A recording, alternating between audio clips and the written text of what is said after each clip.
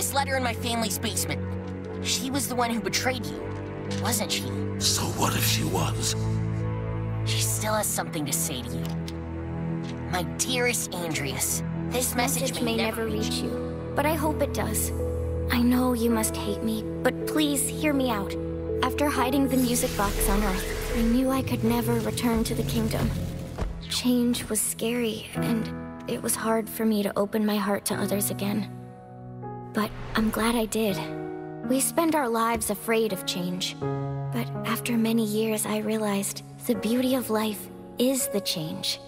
And through it all, I had such wonderful memories of you. For even though you, Beryl, and I are no longer together, the two of you never really left my side. In the end, my only remaining wish is that somehow, someday, my love reaches you.